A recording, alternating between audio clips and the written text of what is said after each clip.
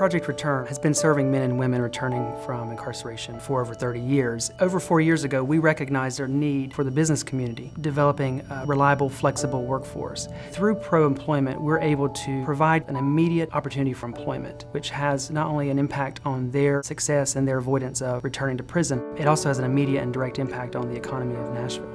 We have provided jobs for more than 300 people who have been incarcerated. Employment is the key to avoiding recidivism. We are helping the men and women who have been incarcerated find the work they need.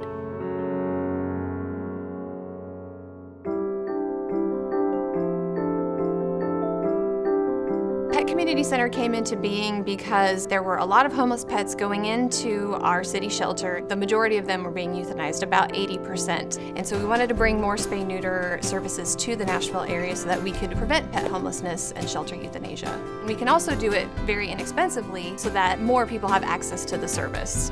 Due in large part to our work, shelter intake is down, and the euthanasia rate is down to 27%. There's more work to be done, but we've been extremely effective in reducing the number of unwanted pets in Nashville.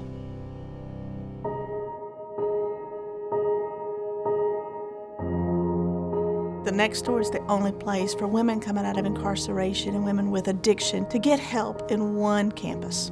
This new campus allowed us to provide a continuum of services regardless of someone's ability to pay.